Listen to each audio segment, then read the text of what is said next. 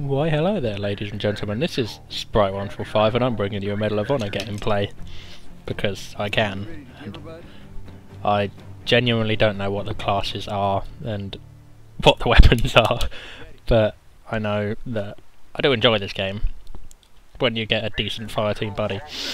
Playing without a fireteam buddy, even a Randy, is shit. But no, I've somewhat found my forte. And it's the same as COD really, it's sort of domination, or this game's domination, is sector control. It's a bit different to how Medal of Honor 2010 did it, because I think Medal of Honor 2010 did it it's the same way COD did it. This way it has it on a time limit and on a point limit. The point limit is 150, the time limit is 15 minutes, so obviously, you know,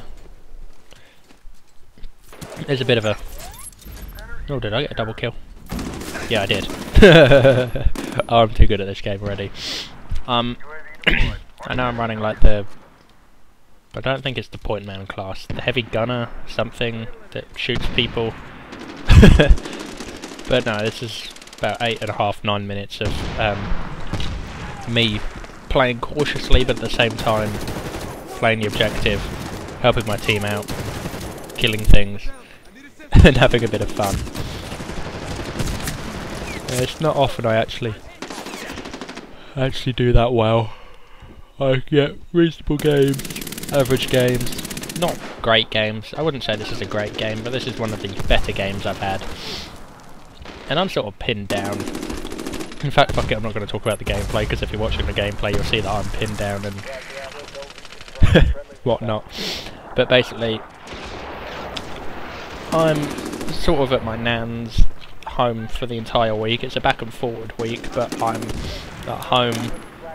I think my plan is work for the morning / afternoon, depending on when I wake up, and then get some video gaming done in the evening. And before I start playing, or before I start doing work, we do the do a commentary. Because, you know, it's a good plan, because then I can get coursework done. I know what I need to do for my coursework. It's a practical report on some really random shit that I genuinely don't really give a fuck about, but apparently I have to give a fuck about it for uni. No, that's skill acquisition. Aha. Health and exercise, introductory physiology. So I need to get my practical booklet out. And nope, I haven't done that one. Oops. Cardiovascular responses to exercise. Okay.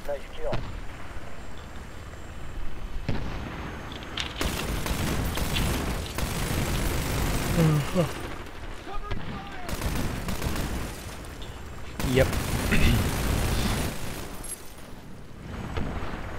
Alice, we are racetracking off stage now or never.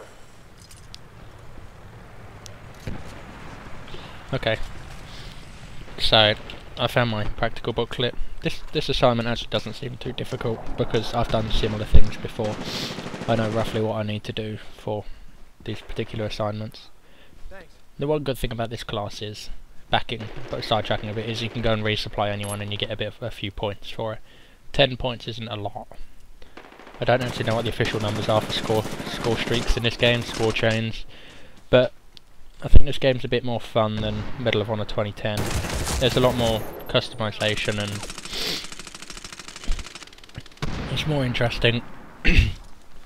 Apologies if my voice seems a bit croaky. I'm sort of halfway between the onset of a cold and not having a cold, so, you know. It does suck a bit. This is one of those games.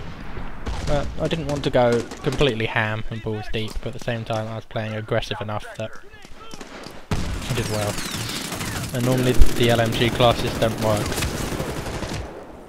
I don't know how I killed that guy. I really don't. But as you can see, sort of running between the objectives. I do like the game, I really do. I'm glad I've got it.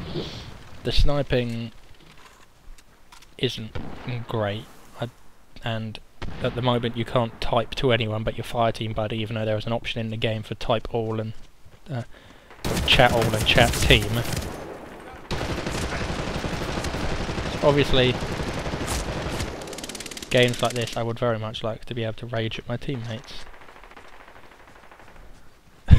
You know, or not games like this actually. I've had games where you blind teammates are blind. Excuse me. I promise I'm not tired. I don't know whether I addressed the fact I've been having some sleeping issues in my last commentary, but I have been having a few sleeping issues. It's not been the greatest week and a bit in terms of you know, actually health and mental state wise, but you know, it's good. I'm good. Or as good as I can be. Now, I'm not really doing much in terms of killing everyone. I get a reasonable score at the end. Resupply inbound, Atlas. I do enjoy the uniqueness of like the offensive score change. I really do. The defensive ones I think are all the same per class, but offensive ones are unique to to whatever class you're running. So now I think the sniper or recon kit has some suicide bomb UAV, mortar strike, something else. Oh, fucking fail.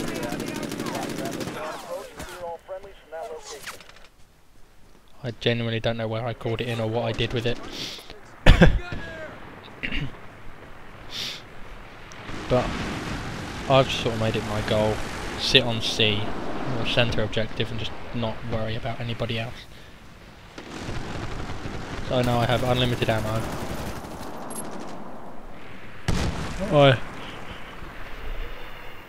Both my weapons are unlimited ammo.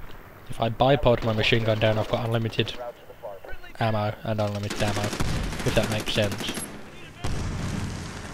One thing I do like about this game is the music. That's one thing I will give it. And apologies, there is no intro. Tren has, I think, promised, not really promised, but promised to make me a new set of intros with new music that's like royalty free, everything. It's good music as well. You know. Because he's such a nice person. Yeah, I know, Trent, nice. Good joke.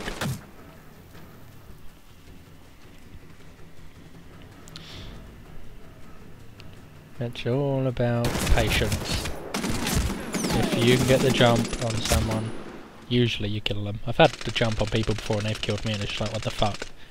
There's no kill cams, no... Well, there is a kill cam, but not a kill cam, like a COD kill cam that shows you their position. It shows you where they were when they killed you. But other than that, you don't really see much. I genuinely don't know how I killed him either. But that's an 11-0, flawless sector control with one flag cap, 1800 points in total.